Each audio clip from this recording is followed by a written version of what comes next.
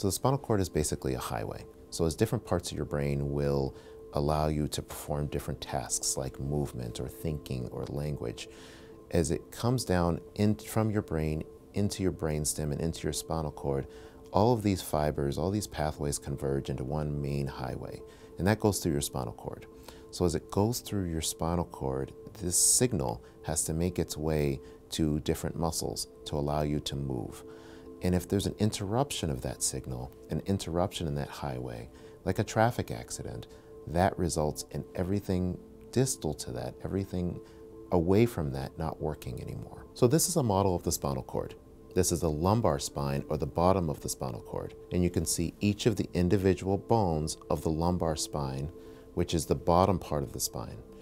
And you can see how each vertebrae covers the very delicate structure in the middle called the spinal cord.